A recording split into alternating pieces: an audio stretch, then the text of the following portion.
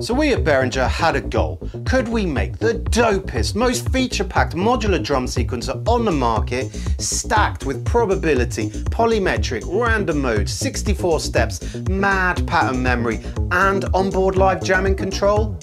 Oh, and can we make it the fraction of the cost of anything else on the market? What's that I hear you say? Impossible? Think again, amigos. Time to stir things up a bit. It's the RS-9.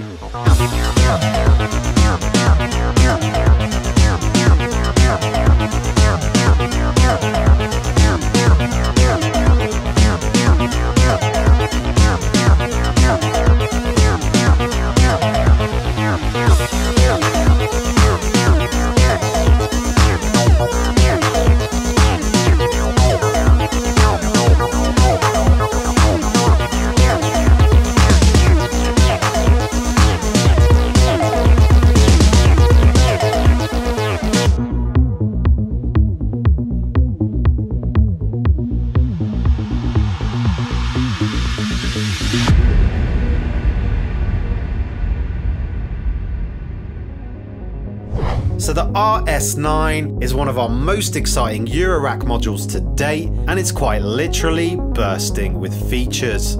It's got 10 drum channels with a trigger and accent output for each channel. It's got a 16 to 64 step sequencer with easy programming, live recording capability, and a unique auto scroll feature so you never lose track. And with a massive memory of 256 patterns and 16 songs where you can chain different pattern arrangements together, the RS-9 will easily handle any live set you can throw at it.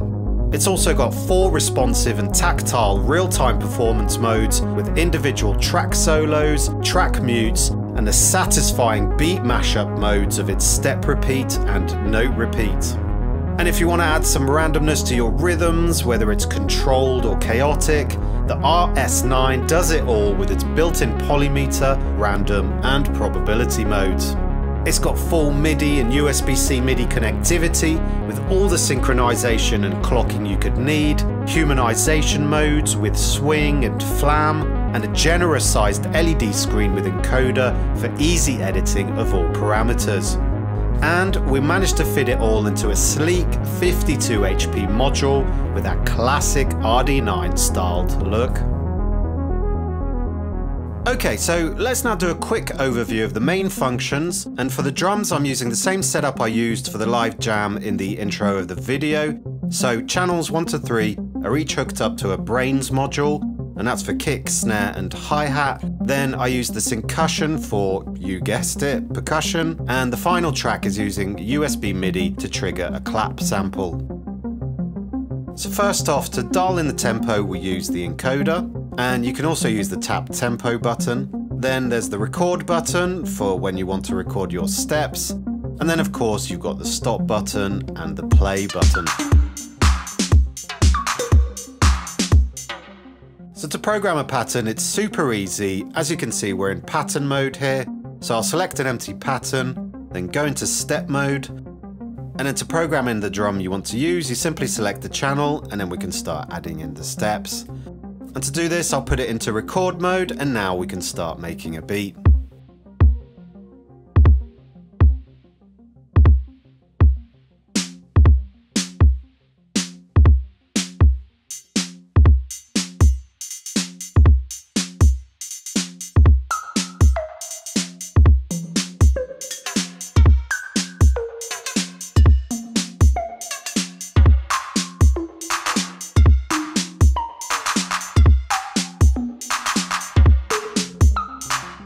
Okay, so simple and straightforward as you'd expect.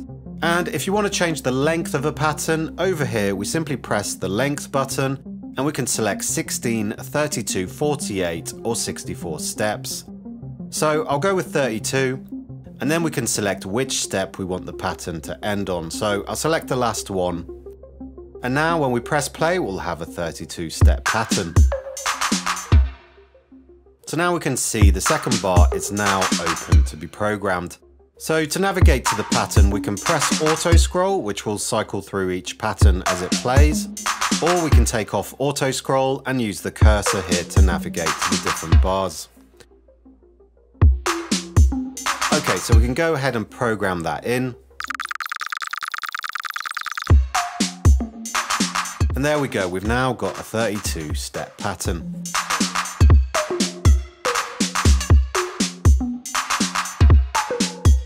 So that was the step mode, and if we go into pattern mode, we can now use the steps to select between the different patterns.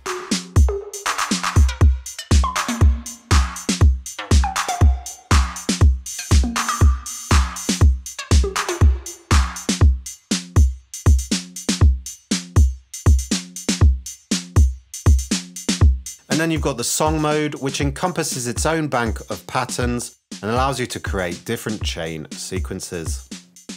Okay, so onto the essentials for the live performer here with the track solo and mute modes. So pretty self-explanatory. Mute mode, we can use the channel select buttons to mute or unmute each channel.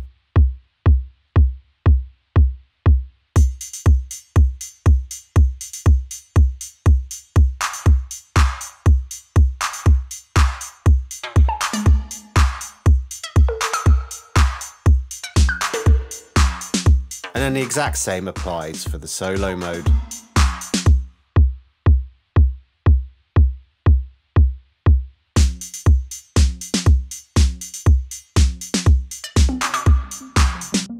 Then we've got the trigger button here, which will trigger the currently selected drum. And we can also do the same with the channel selects when the beat isn't running, but when the beat is running, we can use the trigger.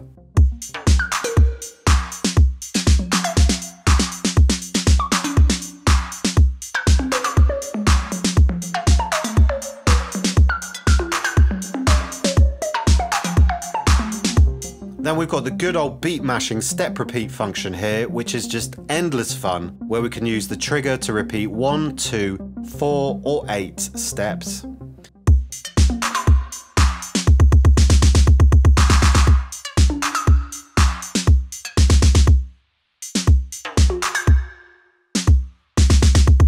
then you can simply select the step lengths here.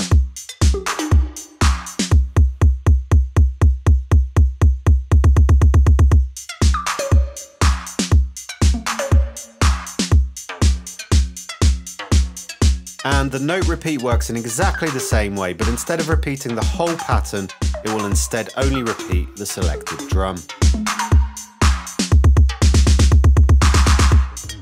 Okay guys, so that's the basic overview. As you can see, it's super intuitive to use, a lot of fun. However, I've barely scratched the surface in this video, but stay tuned because I've got a bunch more videos I'm editing where I go through the polymetric, probability and random modes. I go through the deeper level of parameters we can change, and also a bonus video where I use the Brains modules to make a pretty sick drum machine. So that's it for this one guys. Keep on synthing, stay cool, catch you in the next one. Peace.